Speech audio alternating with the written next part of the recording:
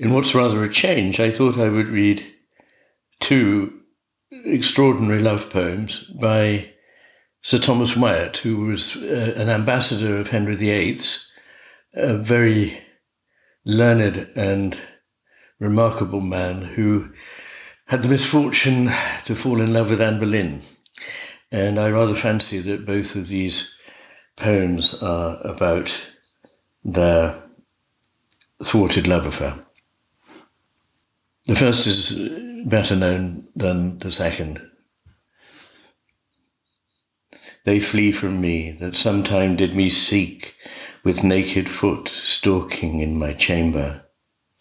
I have seen them gentle, tame and meek, that now are wild and do not remember that sometime they put themself in danger to take bread at my hand. And now they range, basely seeking with a continual change. Thanked be fortune, it hath been otherwise 20 times better, but once in special, in thin array after a pleasant guise, when her loose gown from her shoulders did fall, and she me caught in her arms long and small. Therewithall sweetly did me kiss, and softly said, Dear heart, how like you this?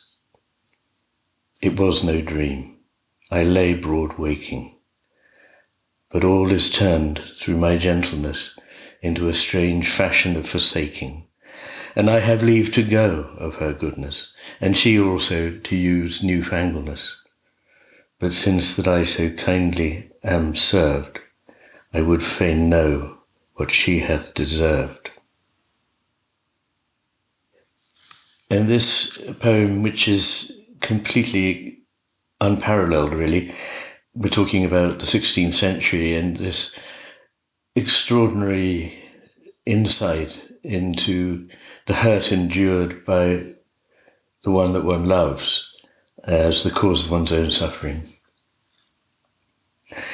There was never nothing more me pained, nor nothing more me moved, as when my sweetheart her complained that ever she me loved.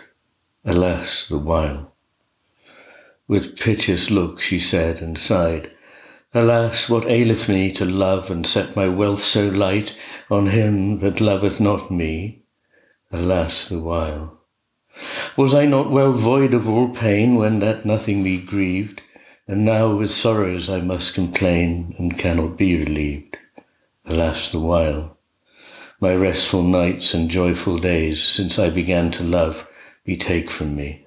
All thing decays, it can I not remove, alas, the while. She wept and wrung her hands withal. The tears fell in my neck. She turned her face and let it fall. Scarcely therewith could speak, alas, the while.